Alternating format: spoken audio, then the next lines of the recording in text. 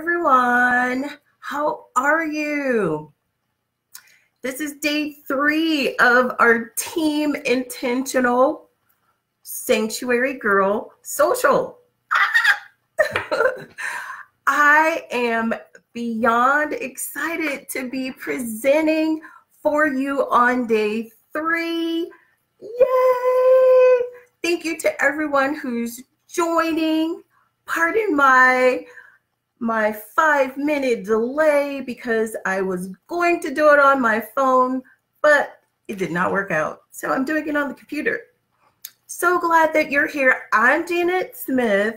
And for those of you that don't know, I'm one of the founding independent ambassadors with Sanctuary Girl. And I'm actually very, very honored to even be permitted to share with you today. So I'm really excited about that. So hopefully you've enjoyed the 3 days so far of our Team Intentional Sanctuary Girl Social. I hope that you have. Like I said, I was excited to share with you today. So I shared with you my why, and you ladies have actually had some really cool affirmation statements. I would love to hear those affirmation statements that you spoken over me, and I'm sure many other women would love to hear that as well. So I shared with you my why, and you actually have until midnight today to make your affirmation statement so that you can get into the daily prize drawing. Don't forget that. Don't forget that.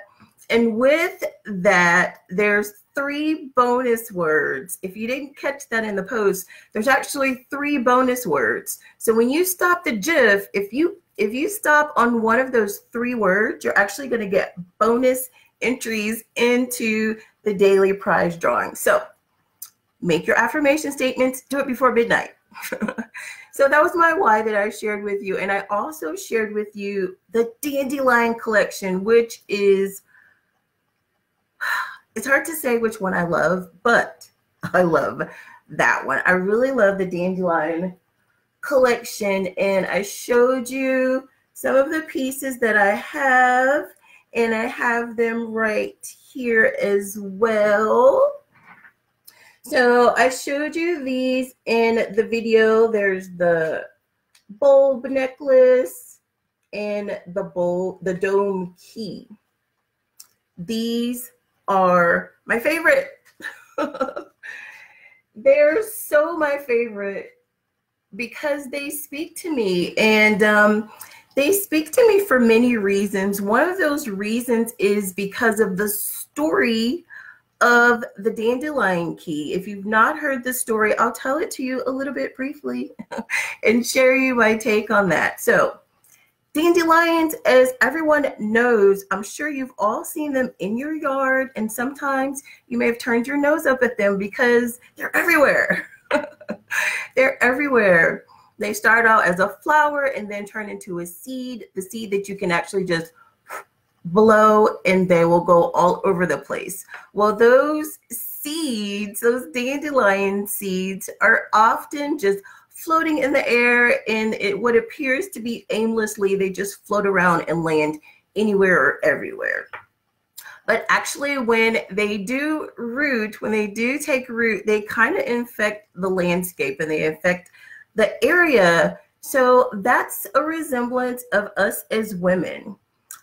Sometimes we're underestimated. Dandelions are underestimated. Sometimes we as women are underestimated as well, and maybe underestimated in our words and our capabilities and our actions and our beliefs, whatever. There's many ways that we are, but we are definitely bold. We can be beautiful and bold at the same time, and we can be a force to be reckoned with, because when we set our mind to something, and we know that's what we want to do, and we prayed about it, and we heard about it, and we have confirmation that's what we need to do, then that's what we're going to do. And like I said, we're a force to be reckoned with. So that's one of the reasons why I absolutely love the Dandelion collection, because women can make a great impact on their surroundings. I had specific experiences with that in my professional life, and I commented and elaborated on that in the post as well. And I'd love for you to take a look at that if you haven't already. So the third thing that I shared with you today was becoming an independent ambassador with Sanctuary Girl. So if you're watching this and you're one of the founding independent ambassadors,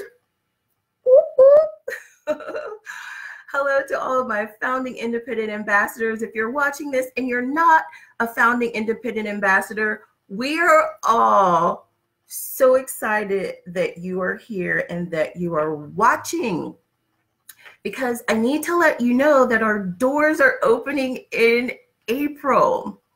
When we first started Sanctuary Girl, we only started with 300. We have a founding 300 independent ambassadors with Sanctuary Girl. So similar to Gideon's 300 men, Gideon and his 300 men, we linked arms with our founder, CEO, Ms. Sabrina Hayes, and her husband, as well as her team, and went into battle. Product unseen. We never even seen any items in the catalog. We really didn't. That wasn't a prerequisite. It wasn't necessary for us to see the product items. What was necessary for us to see was the mission of the founder. And that's why we all sight unseen linked arms and jumped on board with Sanctuary Girl, because we are able to be a light in this dark world. So that's the 300 of us going into battle. We went into battle, linked arms, and the battle is the dark world that we're in. And the way that we fight that is carrying God's message through our faith stories and sharing them with women that may be feeling lost, that may be feeling broken or unworthy, and just giving them that encouragement, giving them those words of encouragement. Words are very, very powerful, and it's powerful for us to speak them onto others. And it's also pretty cool when you can just wear them as well. You can make a statement without saying a word, but you can wear that word and still make a pretty bold statement and have a tangible reminder of who you are and whose you are. So I need to let you know, if you're not a founding ambassador, the doors are opening in April for enrollment, and we need more women. We need more women to become independent ambassadors so that you too can put on the armor and you can help us share in this dark world. We all need to be a light, and we need to be a vessel for women that need that encouragement. And what better way to be able to do that than to do that through Sanctuary Girl and its products, as they are scriptural based and encouragement based for everyone, and encouraging women to know that they're all created, and they're created just perfectly the way that God intended them to be. We need to spread that to as many ladies as we can, and we need as many ladies to help us spread that message as well. So that was the last thing that I shared with you today. And I want to just, now I have some tips for you on taking care of this wonderful jewelry that we have. And then of course, other jewelry that you have as well, because these are compliments to how fabulous you already are and to the collections that you already have, right? So if you're watching this on the replay, let us know what jewelry hacks that you have and what jewelry hacks that you use to keep your own products safe or protected. I'm going to show you 8, and they're pretty cool. They are pretty cool. So let's start with the first one. I have my list over here so that I know which ones that I'm sharing with you and I don't miss any. So the very first one that I want to share with you is, I'll share this one first. You can store your jewelry in pill containers. Those pill containers, Monday, Tuesday, Wednesday, all throughout the week. You can store your jewelry in there. How cool is that? So, of course, they all easily pop right open. And you can put a pair of earrings right in there and store your jewelry in a pill container. What? Yes. So another hack that I have is you can repurpose all of those large buttons that are on your coat. You know how you get extra buttons on your coat, extra buttons on your sweater, extra buttons everywhere. What do you do with your extra buttons? I'd like to know. Comment and tell me what you do with your extra buttons. And if you're watching this on the replay, comment and let me know what you do with your extra buttons. You can use those buttons to also store your earrings. What? How cool is that? So you're going to put your earrings through the button and you're going to put the clasp on the other side. How cool is that? It works especially good for your little studs. So you put your earrings through the holes on one side and you put the backs on, let's see if I can turn that right, the backs on the other side. Repurpose those buttons because they're just sitting in a drawer taking up space, right? Okay, so the next thing that you can use to keep or store your jewelry, if you're storing it in a drawer, how about ice cube trays? You can put your jewelry in ice cube trays, and you can even, the ones that you have on the buttons, you can just put those right in there so that you don't have to go looking for a match. You already have the match, right? So you will already have them on the button, or even if they're not on the button, if you have a pair, you can still put them in there because they're in the same spot. So they're going to stay together, right? And you can just store that right in your drawer. Yes.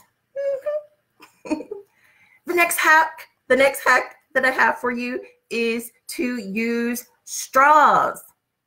What are you talking about, Janet? Use straws. You can use straws to store your necklaces so they don't get tangled up. Let me show you what I mean. Take your straw, take your necklace. This is especially, where's the end?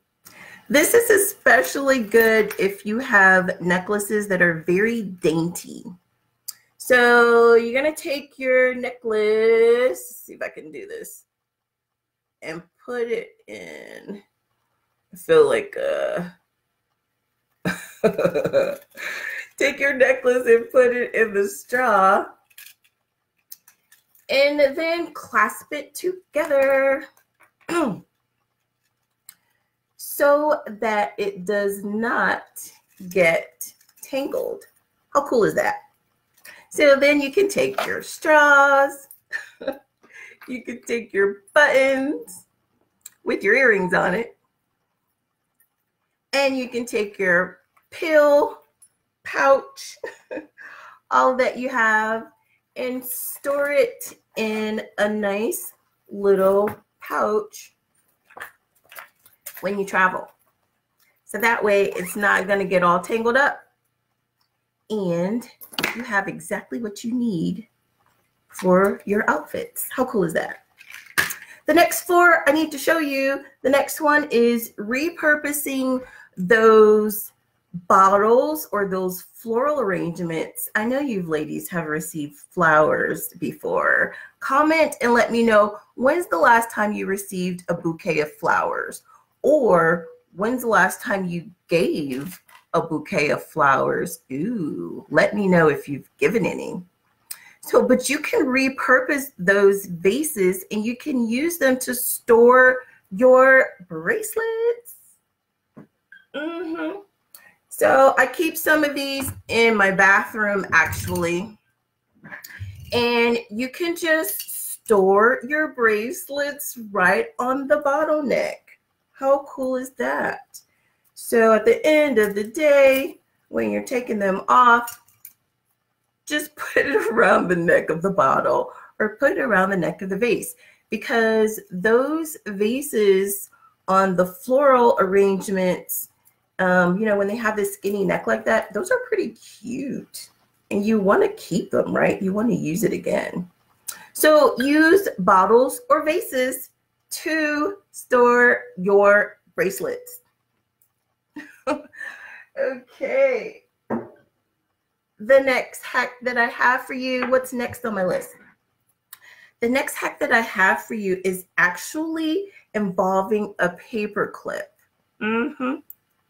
So it involves a paper clip, and with this paper clip, what you're going to do is it's going to help you put on a bracelet. A lot of times it's hard to put bracelets on by yourself, right? You may have seen this. If you've seen this, comment paper clip and let me know if you've seen it before. This is what you do. You take your paper clip and you open it up. Can you see that? Open up your paper clip.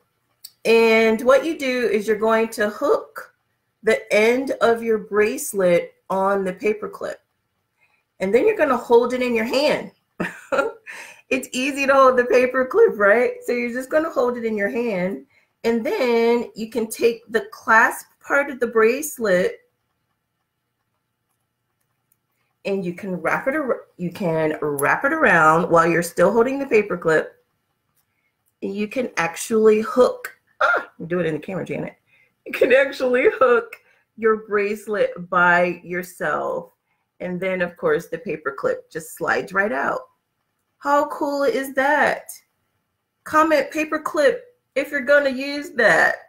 If you're watching this on the replay, comment paper clip, because I want to know if you have used that tip before. It's a cool way to put on your bracelets by yourself when you don't have someone to help you. So the next hack that I have is pretty ingenious way to store your earrings.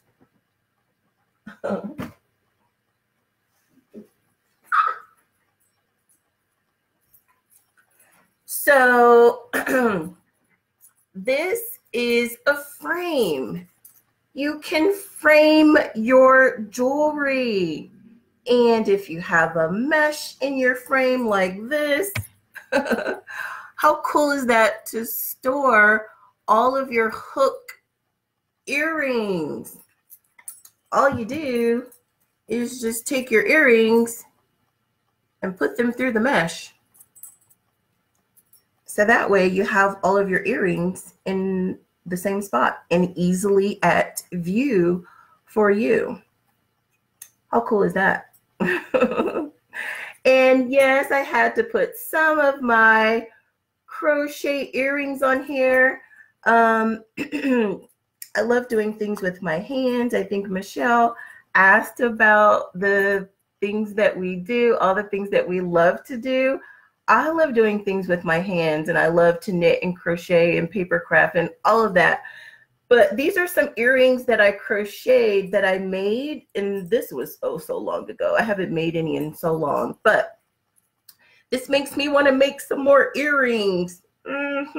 But you can use a frame with mesh to store your earrings. What?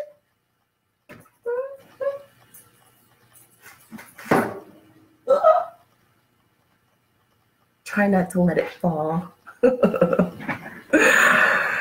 So I also showed today some of our filler bracelets and how they can be worn with our stackables. I have the earth tone filler bracelet with one of the armored up stackable bracelets, and perfect for stacking your arm candy.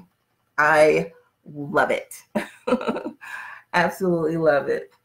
Okay, so for the last jewelry hack that I have for you involves a string. Can anyone guess what I'm going to do with the string?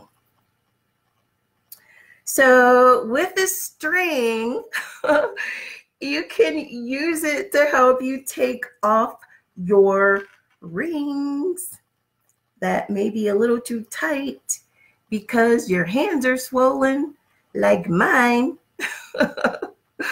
like mine do. So you can see how I had some wide knuckles. Sometimes it's hard to get my ring off. It usually does come off, but the string is a really cool hack, and I'm going to show it to you. So you see, just by trying to take this off by itself, it gets, jammed up on my knuckle. What you do is you're going to put the string underneath your ring. And I'm using this from my sewing kit. What's this called? Thimble? Eyelet? I don't know what it's called. I'm using this. Anything that you can use to poke the string under, let me show these, under your ring. So this is what we did. I put the string through here. So this is the bottom part of the string. Okay. So, and it has to go through both rings if you're trying to take both of them off. So what we're going to do now is, let me get closer so you can see. We're going to wrap our finger with the string all the way, well, maybe not all the way down, but pretty far down. Let me get so you can see this. Can you see all the blood vessels popping out in my finger? So you're going to keep wrapping and wrapping and wrapping and wrapping and wrapping and wrapping. So just like with the paper clip, if you've seen this before, comment string so that I can see if anyone else has done this. So I'm going to keep wrapping and wrapping this end. Thanks, Pat. It's a needle threader. I don't know what did I call it? A thimble. That's the thing you put on your finger, right? I digress. Thank you, ladies, for keeping me on track. Okay, so I'm going to keep wrapping and wrapping and wrapping my finger. How's that? Uh-oh, it's time to take my meds. Okay, so keep wrapping. So this, I'm to the end of the string right now, right? Okay, so this is the part that I wrapped with, I just take it all in. And this is the part that we stuck under the ring. So put that finger down so you can see.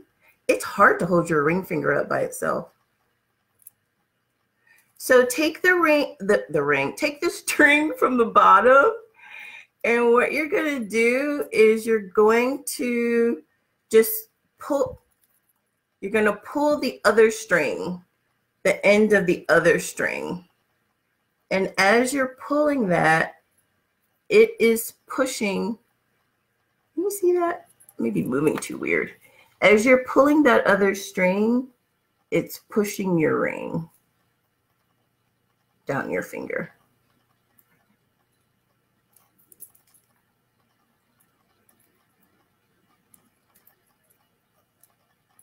I gotta hurry up because my finger's all red.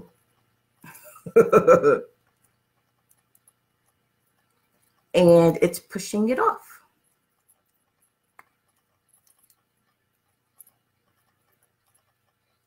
And as you pull the other end, or the end that we're pulling, it just takes it right over that knuckle with ease. And that way you can get it off. And over the hump. I got a lock here.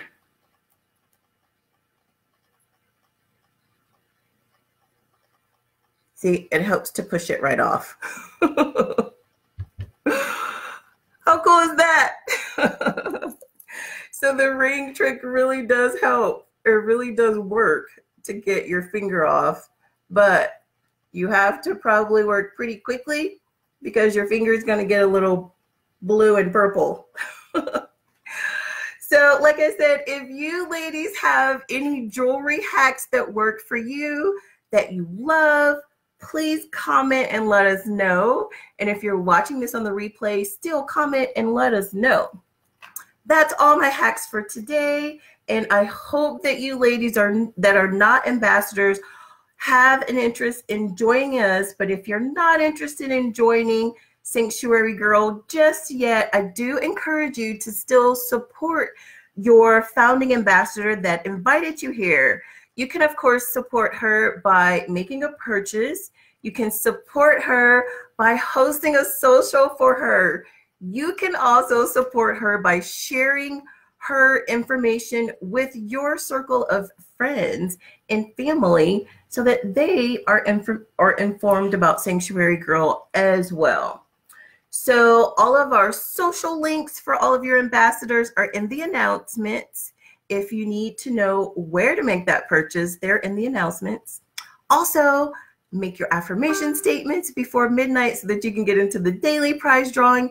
And today is the last day that you can enter into the grand prize. So actually, whenever you make a purchase that's $40 or over, you're going to go into a grand prize. Today's the last day for that. I think that's all I have, ladies. Hopefully you've been enjoying this and you've enjoyed day 3. Tomorrow is Miss Sarita. Please stay tuned. She's going to have some great stuff, just as great as day 1 with Miss Sandy and day 2 with Michelle. I'm so glad that you're here. I hope that you hang out. I hope that you feel safe in this space. You continue to share with us as we share with you. Bye.